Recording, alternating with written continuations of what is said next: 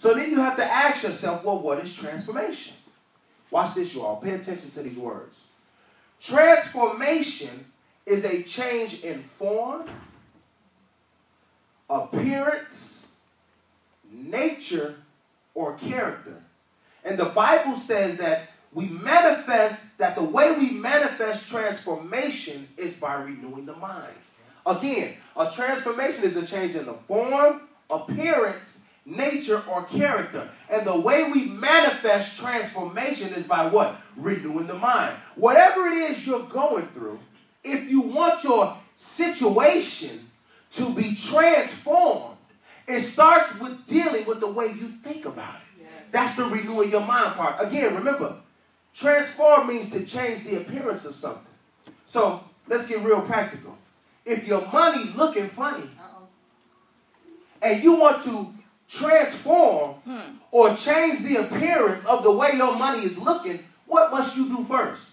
Renew the mind. Listen, not work more hours. Not get 2 jobs. The first thing you must do is you have to renew the mind.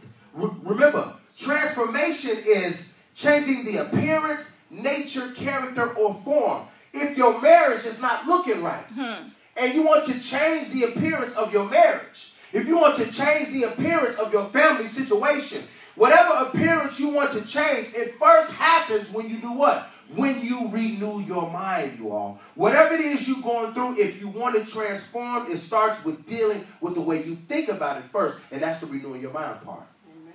When you renew something, you revive it. You restore it. You have to reestablish it. Without renewing your mind, you cannot access the next level. So when we look at verse 1, let's put verse 1 back on the board. Let me say that again. Without renewing of the mind, you cannot access your next level. I gave this analogy a long time ago.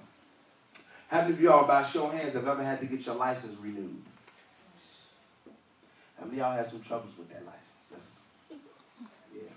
Not me, but some of you all had. No condemnation, I had other troubles. It just went with the license. And I gave this analogy a long time ago. When they suspend your license, don't talk back to me, this is rhetorical. When they suspend your license, that means what? You cannot drive, right? Driving is symbolic of your ability to what? To move forward. You cannot move forward until you what? Renew your license. Right? Yeah.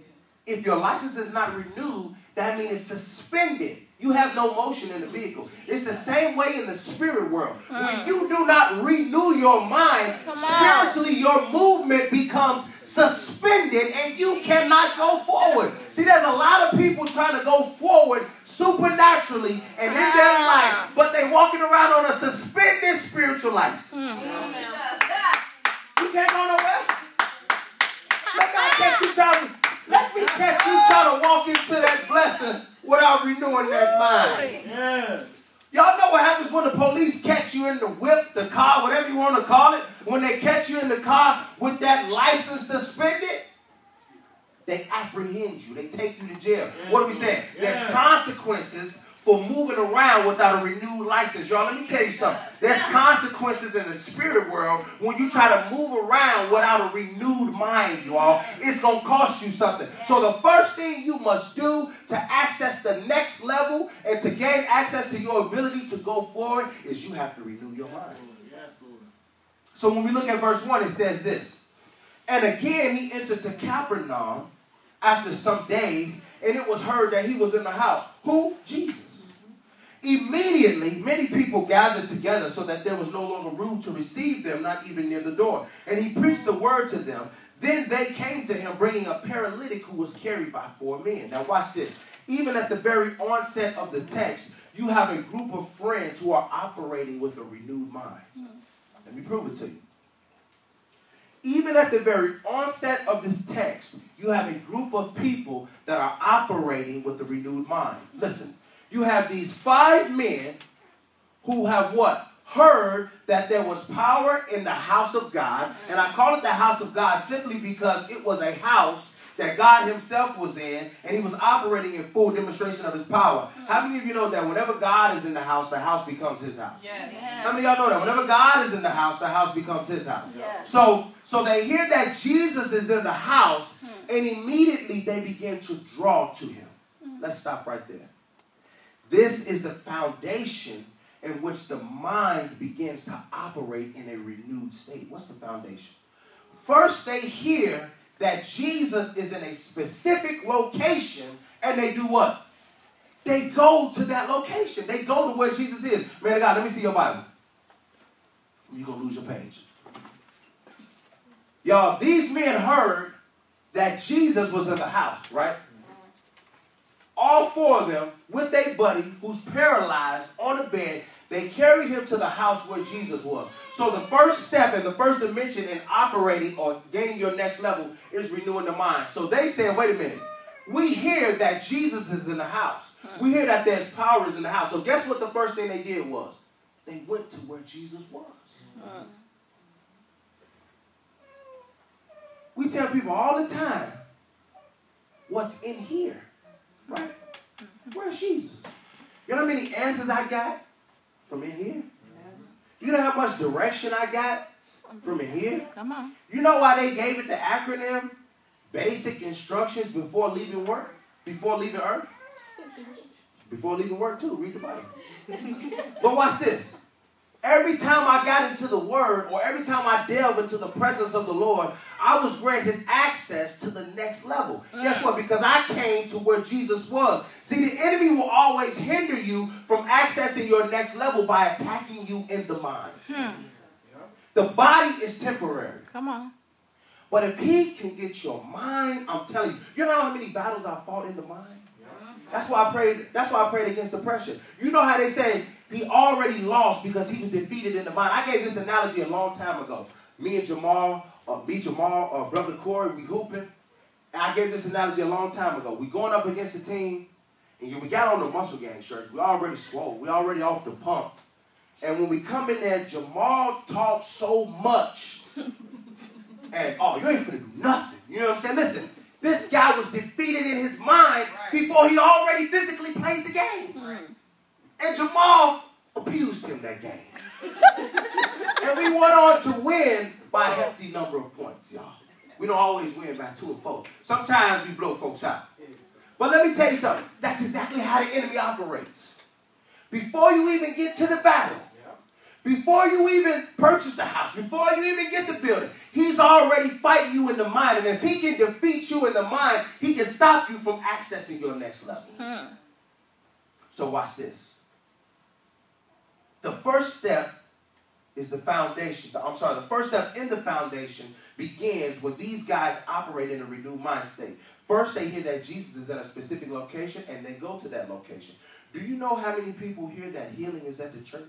That deliverance is at the church, that the power of God over any situation is at the church. Do you know how many people hear that and still won't come to church? Come on. You know why? Because their mind about church has not been renewed. See? You know what people say about church? The hypocrites up in there. You better go. The pastor's sleeping around. Ooh, This person's sleeping around. The deacon's jumping off. They smoking in the back. Listen. What? They mind. Now listen.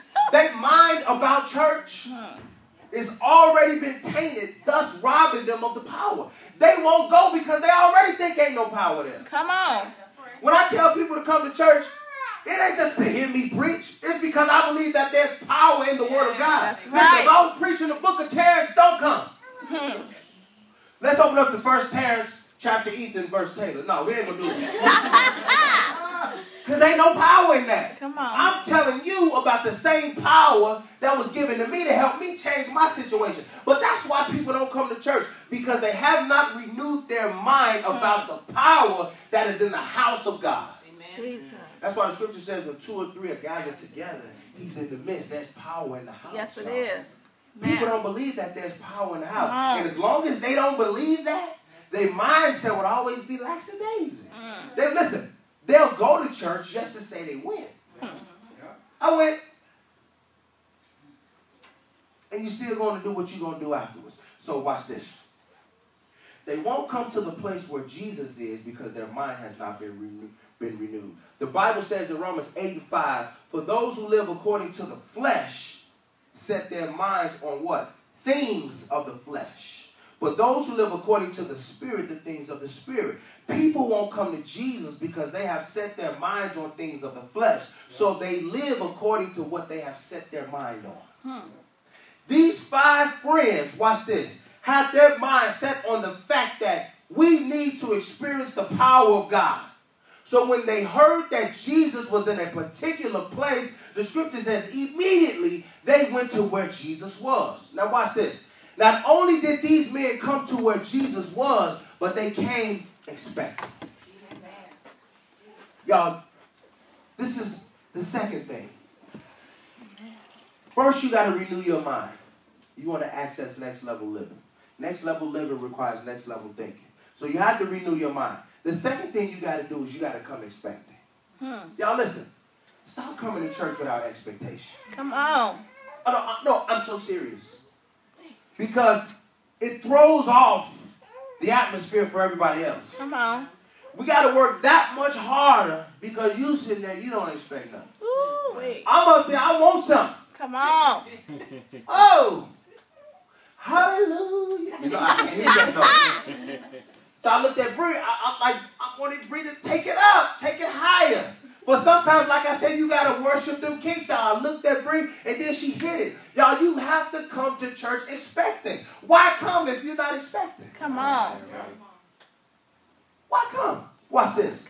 The man who was paralyzed, he didn't want to live in a state of paralysis for the rest of his life. So he decided, watch this, if I want to live on another level, I have to get to where Jesus is. Let me say that again. The man who was paralyzed, he wasn't moving, right? He decided, I don't want to be in this state of paralysis for the rest of my life. So I got to get to where Jesus is. The person who is not moving, the person whose finances is not moving, the person whose life goals are not moving, the person whose relationship is not moving, has to decide that I do not want to be in this state of paralysis for the rest of my life, so I got to get to where Jesus is. Amen. Some of y'all missed, I'm going to say it again. The man, sometimes you got to read it like I read it to Taylor. Come on. The man who was paralyzed did not want to live in a state of paralysis for the rest of his life. So he decided, if I want to live on another level, I got to get to where Jesus is. Once you decide that, hey, my situation is not moving and I need some movement, that means I got to get to where Jesus is. Yes. When I come to church, listen, Taylor did this to me today. Pick me up. Not now. Sit down with me, Daddy. Taylor, I got to get to where Jesus is. We had all morning to do that. We had Saturday night. I played with you for a good amount of time. And when you were supposed to go to bed, I let you come kick it in the room.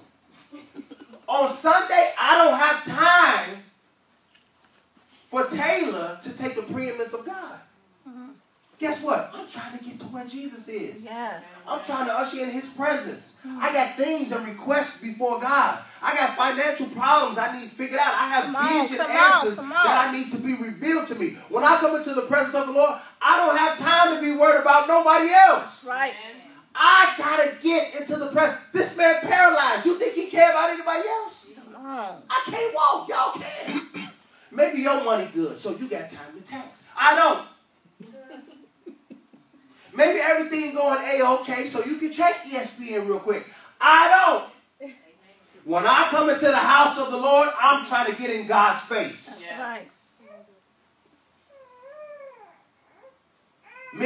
Many believers are not experiencing next level living because they don't know how to get into the presence of God. Many believers are not experiencing next level living because they don't know how to get into the presence of God. This is why the enemy tries so hard to block your study time. This is why he tries so hard to block your alone time, to block your corporate worship, because all these things draw you closer to the presence of God. If the enemy can keep you from out of his presence, he can keep you from accessing the next level. You can go to the building, but I want to keep you from out of God's face. How many of y'all know the scripture, the song says in your presence. That's